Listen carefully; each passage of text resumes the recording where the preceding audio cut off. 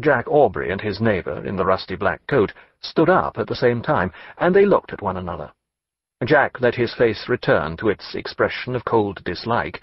The dying remnants of his artificial rapture were peculiarly disagreeable as they faded, and in a low voice he said, "My name is Aubrey, sir.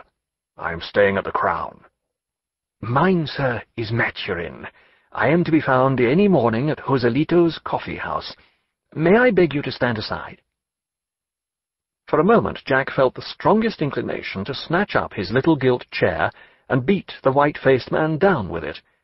But he gave way with a tolerable show of civility. He had no choice, unless he was to be run into. And shortly afterwards he worked through the crowd of tight-packed blue or red coats, with the occasional civilian black, as far as the circle round Mrs. Hart, called out, "Charming! Capital! Beautifully played!" over heads 3 deep, waved his hand, and left the room. Jack Aubrey and his neighbour in the rusty black coat stood up at the same time, and they looked at one another. Jack let his face return to its expression of cold dislike.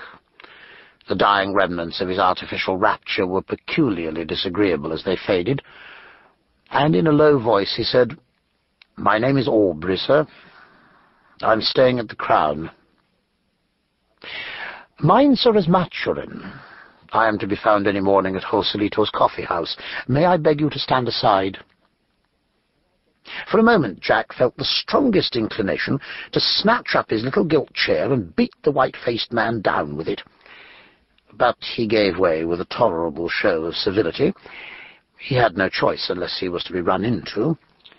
And shortly afterwards he worked through the crowd of tight-packed blue or red coats, with the occasional civilian black, as far as the circle round Mrs. Hart, called out, "Charming! Capital! Beautifully played!" over heads 3 deep, waved his hand, and left the room.